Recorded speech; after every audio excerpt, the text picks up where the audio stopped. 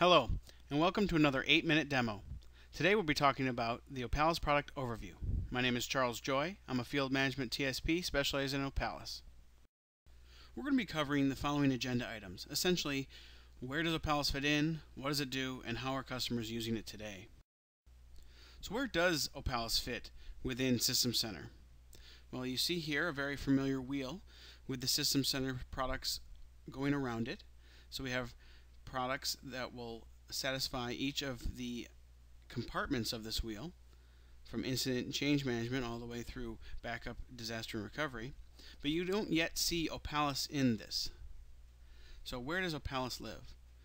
Well, we see Opalis there in the right-hand corner, rising sun as it is, and we see it move in, behind, and intermingle within each one of the products, bringing automation, orchestration, and integration.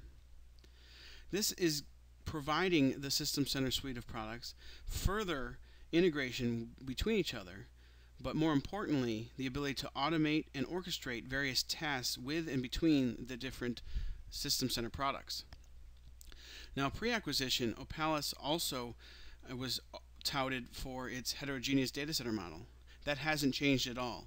In fact, the story doesn't change for Opalis whether we have Operations Manager down the lower left-hand corner or HPOVO. In fact, if you don't have Service Manager, maybe you have Remedy. Story stays the same for Opalis. So what does Opalis do? Well, it brings IT Process Automation, ITPA, or Runbook Automation, RBA, to the table for the System Center suite of products and the data center as a whole. So what is ITPA or RBA? Well, it's the ability to orchestrate and integrate IT management tools through workflow. What does this do? Well, it helps you meet strategic IT goals through improved service delivery, replaces many manual resource-intensive or error-prone activities, as well as typically cross multiple components, disciplines, and silos. So how are customers using Opalis today? Well, there's three major solution areas that we see: incident management, virtual machine lifecycle management, and change and configuration management.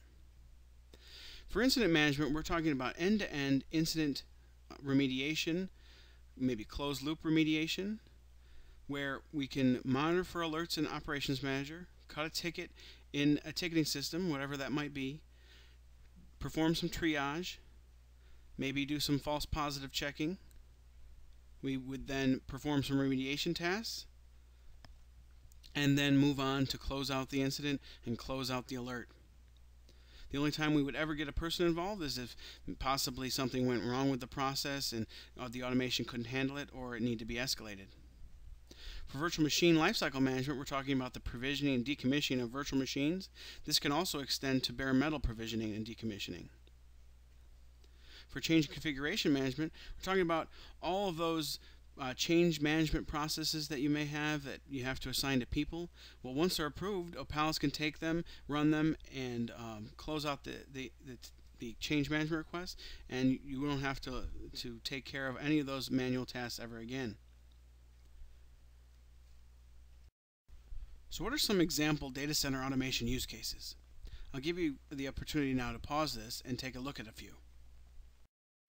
Now we're going to take a look at an incident triage process as it exists for a customer today manually. So we have a resource here. His job is to watch the monitoring solution. So he does that all day. And lo and behold, a monitor kicks off, an alert is found. He's got a clock started for his SLA, and he's got to take this through to completion. So the first thing he does is reach out to the infrastructure team to see if they have any information for him. They give him some information back, but it doesn't solve the problem. They say, talk to tested diagnostics folks.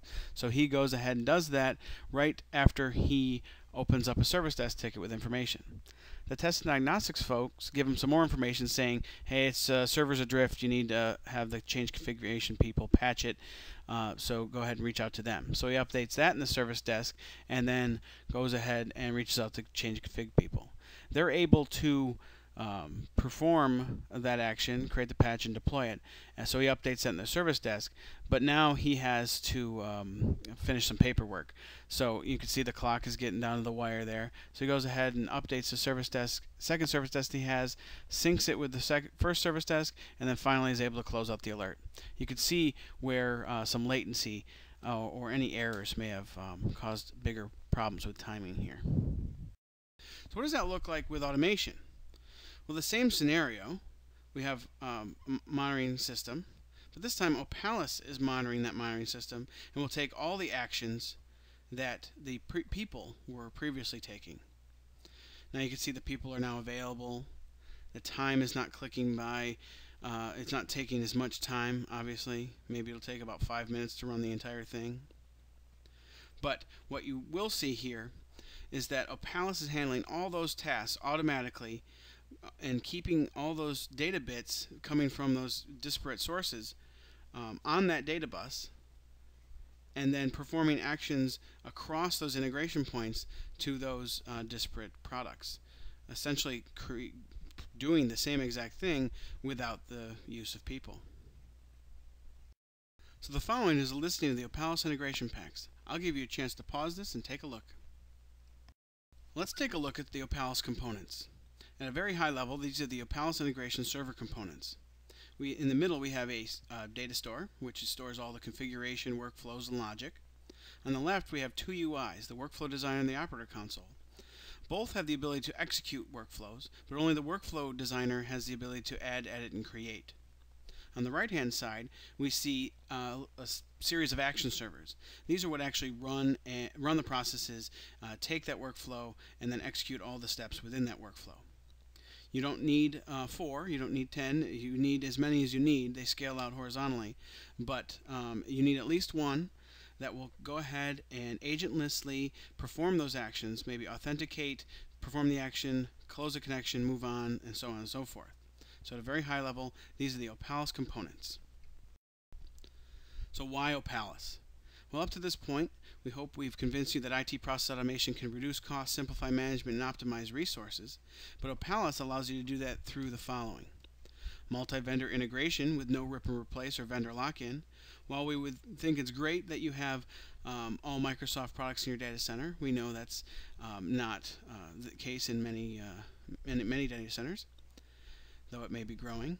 So Opalis is there to help you link up those non-Microsoft products and Microsoft products, or anything you have in the data center, so you have an end-to-end integration, automation, orchestration solution on one platform, and that would be Opalis.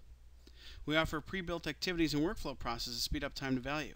In fact, these are currently available on TechNet, the Opalis TechNet blog site. We offer that publish and subscribe data bus to share data and initiate tasks within silos. That allows us to easily pass data from one object to the next, from one disparate system to the next, without programming or scripting or anything. It's built in. The configuration of the workflows is done without coding or scripting at all. If you do have code or script and you want to do it, we certainly allow that capability, but it is not a requirement. And finally, the workflows can be built to be quote-unquote intelligent with rule-based branching, meaning you can do all your decision making graphically within the workflows, and you don't have to do any programming or anything like that. So there is a related demonstration for this, and it's actually a video. So if you go to my blog at that address there and check out the 8-minute demo, System Center Opalis Incident Remediation, you'll be able to see a live demonstration of the Opalis product in action. We certainly appreciate you watching. Thank you.